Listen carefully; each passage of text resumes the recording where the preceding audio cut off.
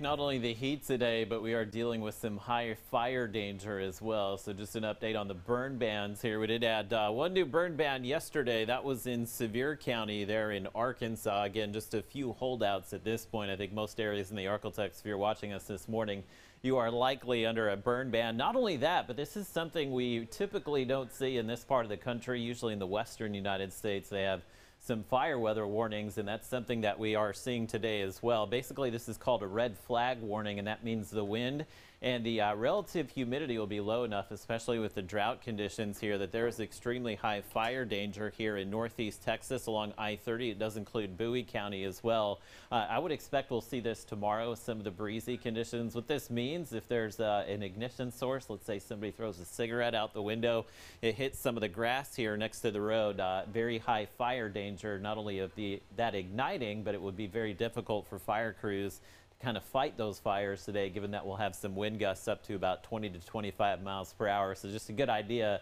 to forego any outdoor burning today as well as tomorrow and just stay inside as much as possible.